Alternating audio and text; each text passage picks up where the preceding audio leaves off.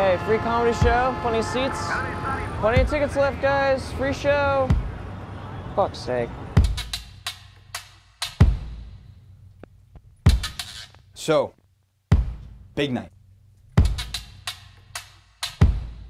Look, my name is Lorne Michaels. I'm the producer of Saturday Night. The whole night? Yeah, the whole night. Chevy Chase, Gilda Radner, Dan Iyek, how the fuck do you pronounce this?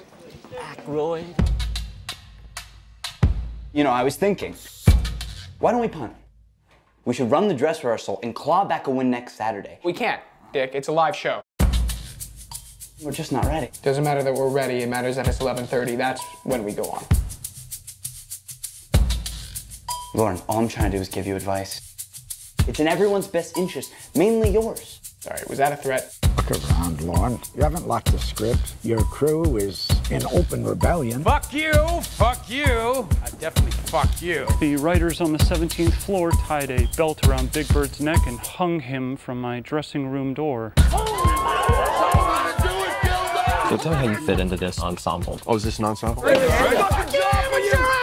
NBC makes more money playing runes of The Tonight Show. NBC is lucky to have something as relevant as this show. Lauren, they don't even want it. That's logical, Dick. That's why they're paying us all to be here. I mean, Lauren, 90 minutes of live television by a group of 20-year-olds who have never made anything. Do you ever stop and wonder why they said yes? A counterculture show starring total unknowns with zero narrative and even less structure. What the fuck?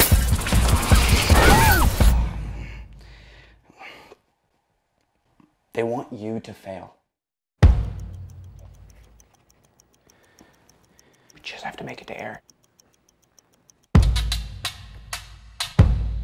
Am I still in the show? Jesus Christ. Sorry, tripped over my penis.